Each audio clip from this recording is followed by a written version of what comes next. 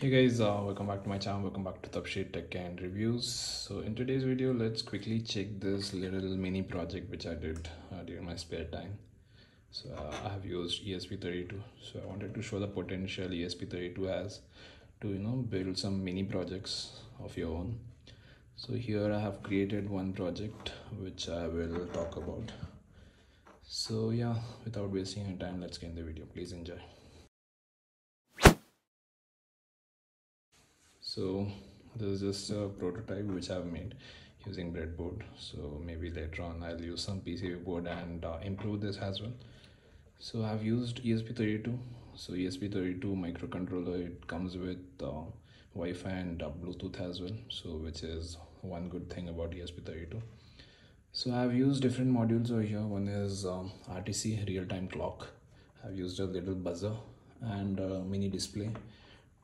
This basically what it does is shows the time and also shows different Azan prayer times, and it will keep updating the time every day at night, and it will keep storing the time in the EEPROM memory which ESP32 has, and it will just fetch once. We don't want to call the API multiple times, so I just fetch it once every day.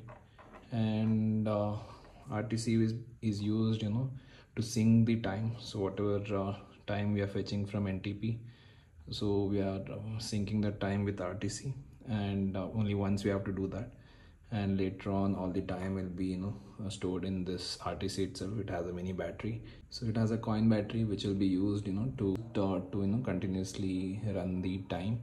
You don't have to keep syncing the time again and again. And if you remove the battery and if you place a new battery, the time will be reset. So when this microcontroller starts again, so what it will do is it will call the NTP server again and sync the time back into this RTC. And this buzzer is used so that it will buzz whenever it's time to prayer.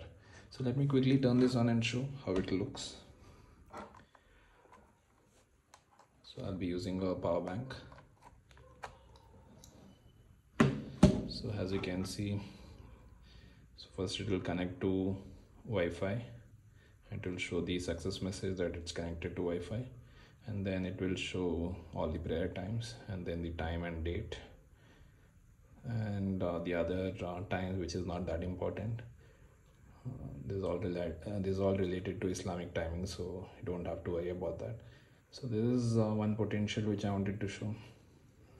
So whenever it's time for Fajr, there would be a beep that would be made out of this. There would be 3 beeps coming out from this buzzer, which will indicate that it's time for prayer, Fajr prayer or any other prayer that is mentioned here. So it shows all the time and current time. So exactly at night I've programmed it in such a way that it will fetch the latest time for the next day, and that will be stored in the EEPROM memory of this ESP32 microcontroller. So this is RTC wherein the time will be synced and stored, and next time all the time is read from this itself in this display. So it's not calling the NTP server to get the latest time. It is always reading the time from here, and that's how you are able to see the time here. So this is how the ESP32 looks like, and I have used a OLED display over here. It's 0.96 inch display, and I can so you can make the font size that small, as you can see, to display multiple informations. And if let's start this again. So if I press this, it will reset and start the microcontroller again. So it says welcome to Azan reminder, connecting to Wi-Fi connected, and then it will read the prayer time from, so it will read the time from EEPROM memory and then read this time from the RTC.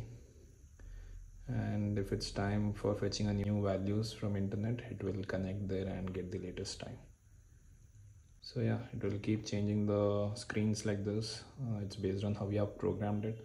So I've programmed it something like this. For 2 seconds or 3 seconds it will show and change the screen, and show the time, and then display the other times over there. And this way you can show multiple informations.